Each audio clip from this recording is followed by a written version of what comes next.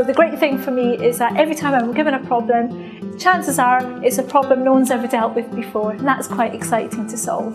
Having challenges, I mean, it's a very rewarding career financially and all those other things, but also every day you go into work you have a different challenge. It brings together a lot of the various different science, mathematic disciplines you studied at school and combines them into something quite practical in approaching and solving problems that everyone faces on a day-to-day basis. You do everything from designing new stuff to building stuff to seeing it in operation, keeping it going, decommissioning at the end of its life, and it's all you can see it in action in every part of your life. So it's a really good opportunity to sort of contribute. When I go in and there's a new problem to solve, a new challenge to rise to, basically, and that makes life interesting. You're not doing the same thing day in, day out. There's always something new, there's always a new development.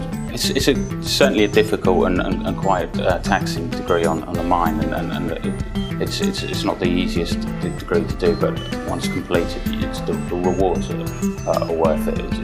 You do have the ability to solve open-ended problems, perhaps in a way that graduates from other disciplines might not so easily. I think that's why chemical engineers will always be sought after. With the work that I do, I've had the pleasure of travelling around the world.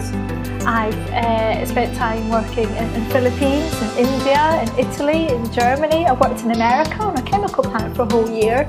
Worked in Egypt as well. So I've had the opportunity to travel around the world, meet the local community, see how they do things there and how chemical plants are around the world. So I think that travel has been exciting. But I just like chemicals. I just want to make something out, make colors, blow things out, something like that. It still interests me. So.